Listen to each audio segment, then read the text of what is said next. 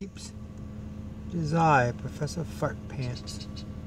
Look at the views. God, it's beautiful down here. I'm just near the West Virginia line. I'm still in PA, but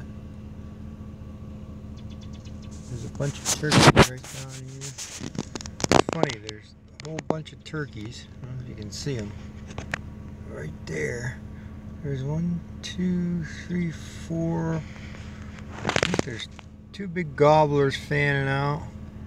And a bunch of hens, 3 or 4 hens. And then there's 2 deer standing right there with them. There's another gobbler or something over there. And there's, I think it's cattle down in there. God, it's freaking beautiful down here. So I got this job underway. I'll make some videos tomorrow. Got a bunch cut. I'm telling you what, man, this area down here is just gorgeous. Tell you what, you wear a set of brakes out quick on an overloaded pickup. I know that. Man, is it beautiful down here. So yeah, I'm only like, actually I think this road that I'm on kind of goes back and forth between West Virginia and PA. I'm not sure, but I think it does back there where I got on it. Kind of finding another way back to the motel. Just putzing along. I work till 6:30. I just figured out, come around, see what I can find here, see if there's a different route. Man, is it gorgeous.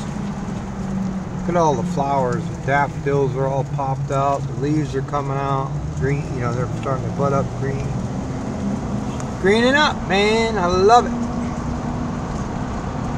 There's that, whatever that is. It ain't dogwood. It's too early for dogwood, but I can't remember what that's called. Juneberry, maybe? Like, oh, that is dogwood. I think that is dogwood bloomed out. Wow.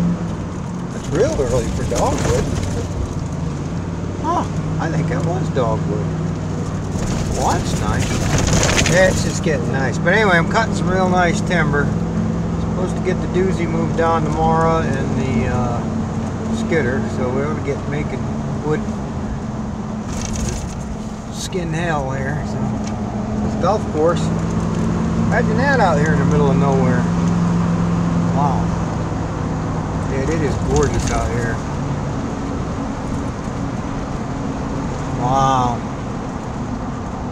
Yeah, Mammy and I came down through here when we went and looked at the job. Yeah, look at this place.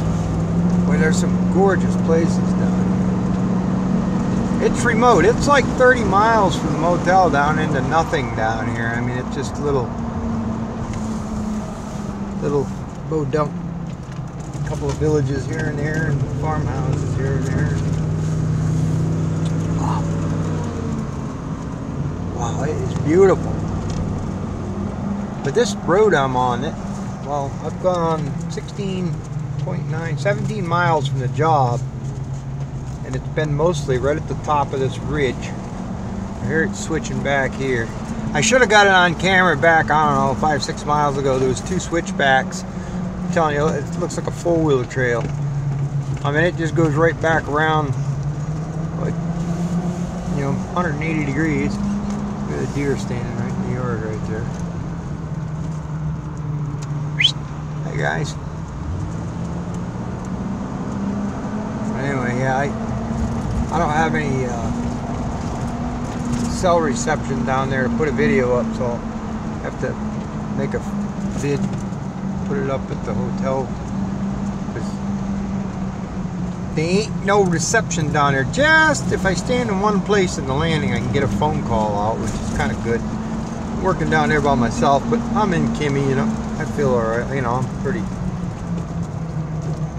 safe, I think. I don't know. Alright, well listen, I'll put this up, say howdy to everyone, and I'll make us a vid or 2, so. Cattle up there. God, this place is gorgeous.